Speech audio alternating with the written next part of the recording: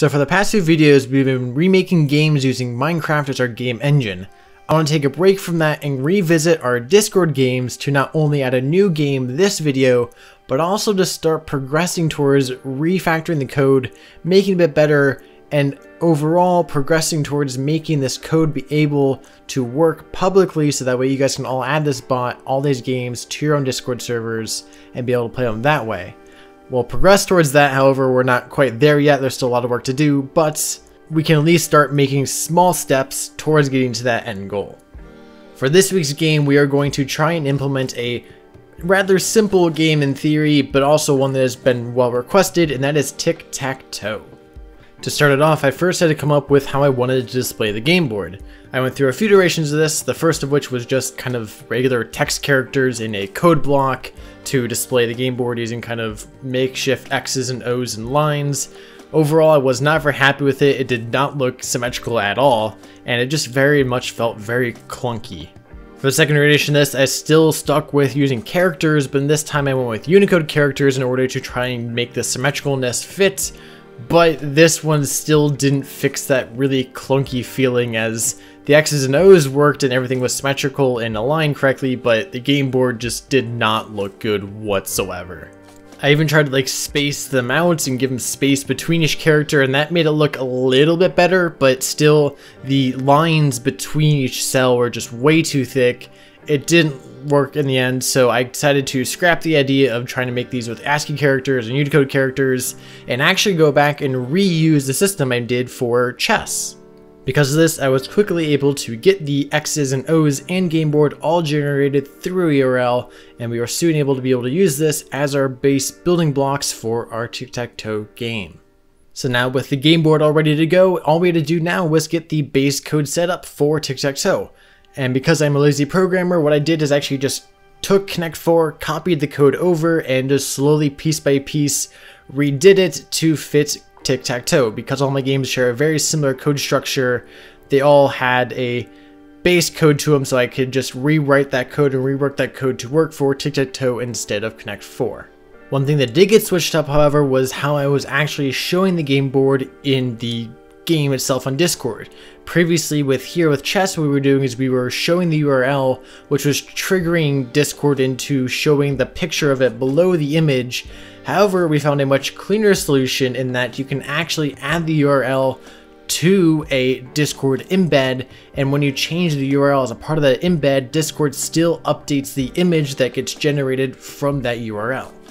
Now this means all we're missing is the actual game code to run Tic-Tac-Toe and update that image that gets posted in that embed. Now because of this and because I'm a lazy programmer, what I actually ended up doing is I went to my Tic-Tac-Toe game I made in Minecraft as a chance key reward, which you can see a link to here to see that video of the reward working in Minecraft.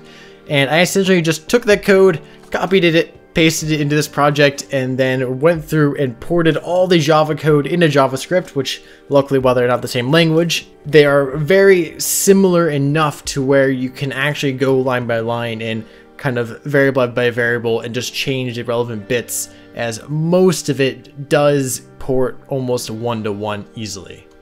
So now with that code ported, it was a slow process of going through, running the game, finding an error, fixing the error, running the game, finding an error, fixing an error, over and over and over again for a good long while before we finally had all the code ported over, error-free, working, and giving us Tic-Tac-Toe. One thing I didn't mention though is that when I ported that code over from Chance Cubes, it also included an AI, which uses the Minimax algorithm to pick the best possible moves because it simulates the entire game every step to pick the best move in the end, and it makes it unbeatable. You can't win, it can't lose. So there is an AI, but there's a problem of that you can't beat it. So the next thing we had to do was to add a kind of virtual or makeshift handicap to the AI to where every 1 in I think 5 is what I ended up deciding on.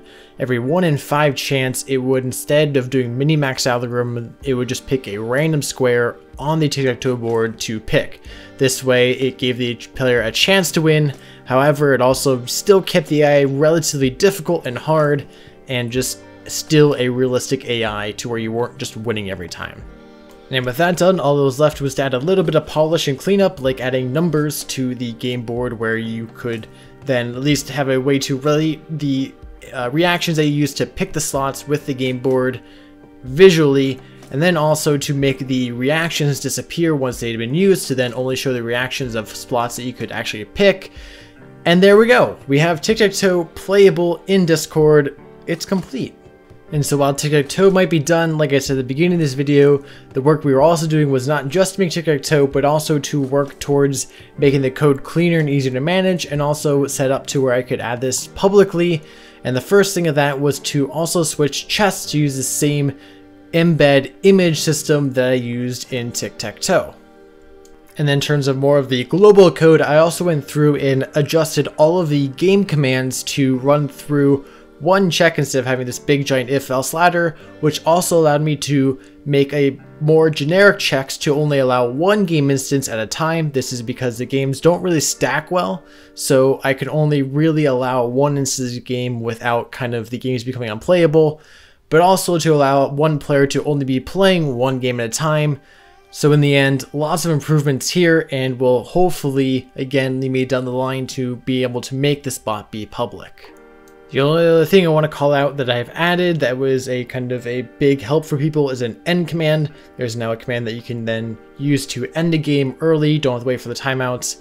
This is more of a cleanliness thing to allow you to be able to then end a game and switch games and not have to wait for timeouts or finishing the game. So that was also added, but there we go. Tic-Tac-Toe is added. We've started the process of cleaning up code in order to get to a point to where I can make this public. Again, I've said it a million times, but the bot is currently not public as of making this video. Hopefully in the future I can continue working on this and making it in a better state where I can now host it, to then you guys can add it to your own servers. Still working on the details. It's a lot to do. Again, these games are kind of hard because they're not specifically meant to be running quite well on Discord. Some of them push limits pretty hard, so getting this into a spot where I'm comfortable making it public and for people to use is interesting. But I think in the end of the grand scheme of it all, I think this is definitely what people are wanting and what I should be going forward with for myself. So anyways, hope you guys enjoyed this video. Hopefully you have enjoyed these games as it is, and hopefully you're excited for the future of these. Thank you guys for watching. I'll see you guys next time. Peace out.